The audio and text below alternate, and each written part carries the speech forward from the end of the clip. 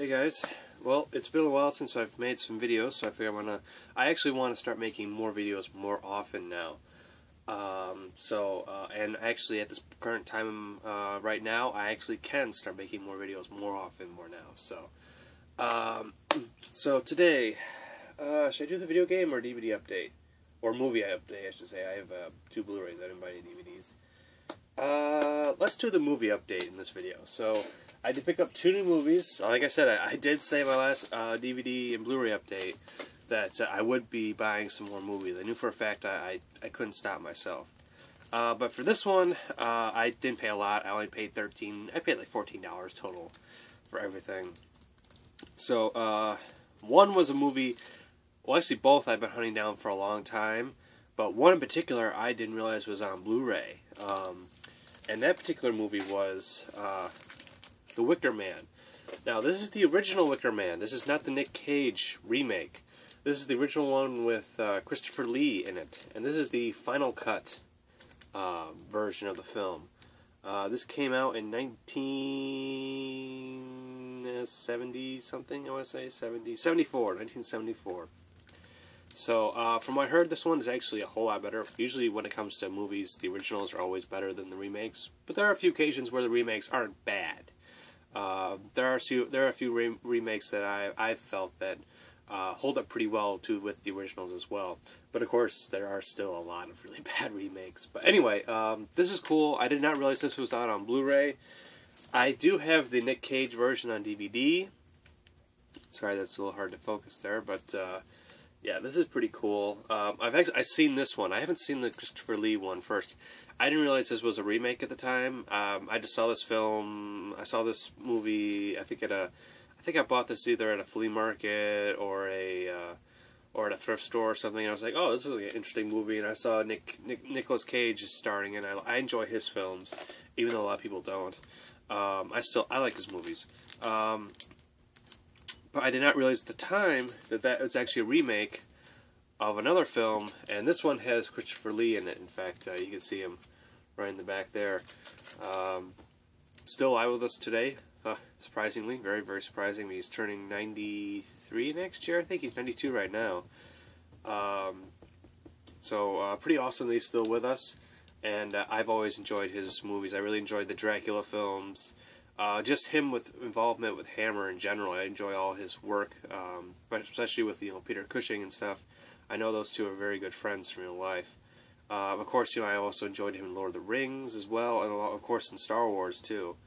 But I enjoy his acting. I think he's very, very professional, very, very talented, and even to this day,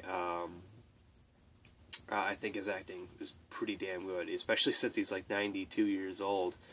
He's very, very active, which is probably good. It probably keeps him going. So I know he said for a fact the day he retires is the day he dies. So, and that's a lot to offer and a lot to commit. So, because most people by their 90s, they definitely have retired from working and or either a retirement home or something.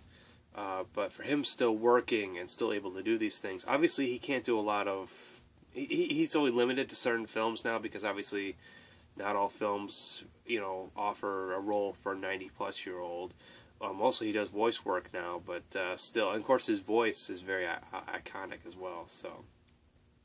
But really, really enjoy his work, and I'm very happy. Sadly, I did not get around to watching this. I actually picked this up last week. And sadly, a rule of mine, although I did kind of break it a little bit earlier this week, a rule of mine is I don't watch horror movies after Halloween in the end of October. And of course, it's November right now, so sadly I'll have to wait till next October to watch this. So I did break it a little bit earlier this week. I did watch the Hammer version of The Hound of the Baskervilles, but I don't consider Sherlock Holmes to be horror, even though that film is considered a horror mystery film. And that's the one, of course, with Christopher Lee and Peter Cushing. But I don't consider that film to be horror. I consider it to be more mystery Sherlock Holmes film. So I did kind of break the rule a little bit by watching that film. But I'm definitely... I want to hold off on this. This is going to be on my top list of the first movies I watch within the first week of October next year. definitely cannot wait to check this out, because like I said, I really enjoy Christopher Lee. His acting is phenomenal, and I definitely cannot wait to check this out. And finally, oh, by the way, this was going at Best Buy. If you're lucky, you probably should go right now, right before they pull everything off the shelf. This is only going for $7.99. I had a $5 off rewards coupon, so I only paid like $3 and some cents for it. So not a bad deal. Not a bad deal. And finally, what I picked up, I saw this at Target for $10. This is about the price it normally goes everywhere. But to be honest, this is starting to become a little harder to find, at least in my area. I could order this online, but I was like, you know what? I'm going to pay the exact same $10 with shipping, handling, and everything online anyway. And I really wanted to get this film on Blu-ray. I already have it on DVD. I actually should have grabbed the DVD edition before I did this, but oh well. And that movie is Peter Jackson's version of King Kong. Now, this is the third remake of the film. There was the original from 1933, and then there was one in the 70s with Jeff Bridges, which I also really enjoyed as well. I'd say the first one, the original, is my favorite, and then the Peter Jackson one is my second favorite, and then I would put the third one with Jeff Bridges, the Jeff Bridges version. But I enjoy all three. In fact, I hope to get all three on Blu-ray eventually. I sadly only have the first one on DVD. I have the collector's edition version. And then I have, I think, the Jeff Bridges one on VHS. I hope I still do. But I know both of those are available on DVD. I mean, well, they're both on DVD, but they're also both available on Blu-ray. However, I think the Jeff Bridges one went out of print here in America, so I might have to pick up the UK version, which I don't even know if it's region free or not. If it's not region free, I can't get it. But if it is region free, I know I probably have to pay a little bit of a pretty penny for it. But obviously not the same price I'll have to pay for the out-of-print Blu-ray of the United States version. Anyway, yeah. So, but very cool. What made me very happy was this contains not only the theatrical cut, but also it contains the extended cut as well. And when it comes to Peter Jackson movies, I always pick up the extended cuts. That reminds me, I realized I actually forgot a film that I also bought yesterday, because it came out yesterday. And I'm pretty sure, since we're talking about Peter Jackson, I'll throw it in. Like I said, I always prefer to get his extended cuts of the films, and one of the films I did pick up yesterday as well was the extended cut of The Hobbit, The Desolation of Smaug. But anyway, so since we're on the topic of Peter Jackson here, I enjoy his films, I really do. When it comes to getting, I've always felt Peter Jackson is the movie buff or the movie fan's ultimate director. Unlike a lot of directors, he really, really cares about his fans and cares about movie buffs in general, because he himself is a huge movie buff. I'm not saying other filmmakers aren't, but, you know, he really cares about, his audience. He really, really does. I mean, all of his films, I know it's pretty much all of his films, he always has deleted scenes. He always has all the extra content that you want. He always does commentaries for his films, which I'm very happy he does. I mean, I wish Steven Spielberg would do more documentaries or commentaries. Like, I know it's most of his films, he doesn't do commentaries. I'm like, why not? You know, I would really like to hear his input on his films, which is why I enjoy when Peter Jackson does it, because I really like to hear about, you know, his thought of his part of the films. Like, when I watched the commentary of King Kong a couple years back, of course with the DVD edition as well, I believe it does, the audio commentary should be on this Blu-ray. Yep, extended featured commentary with director and co-writer Peter Jackson, yep. But, in fact, that's all. I'm actually kind of glad. I definitely have to hang on to that DVD edition, because it seems like that is it when it comes to special features on this Blu-ray. That is fascinating. So I'm definitely going to hold on to that 3-disc DVD edition I have of the extended cut, because this Blu-ray has next to no extras whatsoever. In fact, all it has is the extended and theatrical cut of the film and the commentary, and that is it. That is interesting. For Peter Jackson, that's very interesting. So if you have the Blu-ray, if you don't have the DVD edition, the 3-disc collector's edition, limited edition, definitely pick that up. But anyway, going back to Peter Jackson, I've always felt that, unlike most directors, you know, he really puts a lot of content into his film. And going back to when I was watching the commentary, while listening to the commentary of King Kong, I remember one of the things Peter Jackson said at the very end was he hopes somebody else will do another remake of King Kong, because he said he enjoys seeing other directors' visions and their idea of what the film should be like. One really cool part is if you do watch the commentary in this film, he'll point out actual props that he owns from the original King Kong from 1933, and he puts them into this film, which is really cool. I mean, I think that's the way it should be. You know, if you do a remake, try to add stuff from the original back into the film, you know. And I think that's cool. And this film is very, very well done. I think it's really cool. I have all the video games for this film as well. I do need to get the soundtrack. I haven't done that yet. I do have all the DVD editions.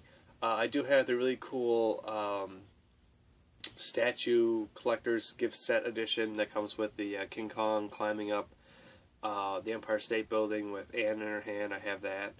And I've always enjoyed his films. I really want to get the Lord of the Rings and the Hobbit really cool collector's gift sets, but they're bloody expensive, and right now I don't have the space for them.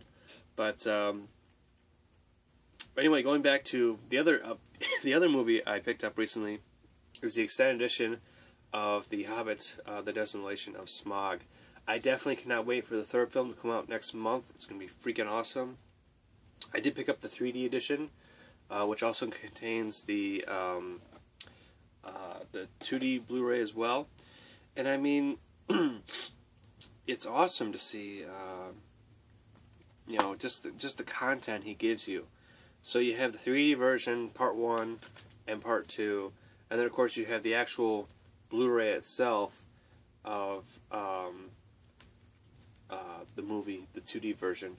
And then of course, this is what I love the most, is he gives you two discs of special features, going behind the scenes, the making, everything like that. And to be honest, I keep putting it off every year, but I think this year I'll actually do it with Lord of the Rings, because I have the complete extended edition Blu-ray set.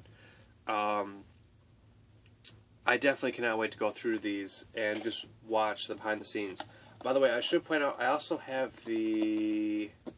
I forgot the name of it, and it's sadly, I have it sitting down on its back, and I can't, and I'm only seeing the bottom of it, but I don't remember the name of it exactly. It's the really cool, I forgot what it was called, but anyway, it's all the behind the scenes footage of King Kong that has even more extended footage behind the scenes than that's on the 3-disc DVD set I have. I forgot the name of it. I forgot the name of that set. Anyway, it was basically, it's kind of like a chest, or a, not like a chest, but maybe like a suitcase type of box. Looks like an old-fashioned suitcase. And basically inside it contains 2-disc DVD set along with a book and art cards of all behind the scenes of the making of King Kong. So it's pretty cool. But something like that, you know, I think it was, I wish I didn't. Sadly, I have a bunch of other stuff on top of it, so I don't feel like taking it down. It's kind of like that behind me. See, I have a bunch of stuff like the CNET box sets, the game sets. Yeah, they're all like stacked on top of each other. That's kind of what I have over there. I forgot the name of that set. It's gonna drive me nuts.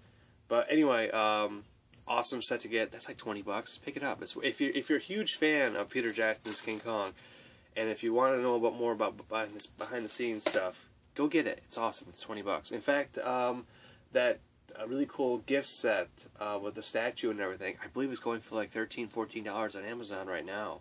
So I definitely recommend picking that up. And when it comes to the Hobbit movies, I really enjoyed it. One thing I did not realize until a little while ago, I did not realize that Benedict Cumberbatch was actually the person who voiced Smaug. That's pretty awesome. So not only do you have Dr. Watson in the movie, of course, you know, Bilbo Baggins, but you have Sherlock playing Smaug, and then also on top of that, for BBC fans, I did hear that, I don't follow Doctor Who, but I know for a fact the second wizard, not Gandalf, but the other wizard, was one of the other doctors from Doctor Who, from I think the 90s or something. But, so BBC fans, I know we're pretty happy with this film, knowing not only do you have Sherlock Holmes, but you also have Dr. Watson, and on top of that you have one of the doctors from Doctor Who in this film as well, so that's pretty cool. But yeah, definitely cannot wait to check this out. I think this has like 25 minutes of bonus footage added back into the film, which is awesome. And definitely cannot wait to check this out, because I will be watching this again very soon before I go see the next Hobbit movie, which I believe is the last one. I don't believe did he break it up into 2 parts? I don't think he did. I think it's going to be one final film. I think the one film I am thinking of that's going to be broken into 2 parts is the Hunger Games last film, which is fine.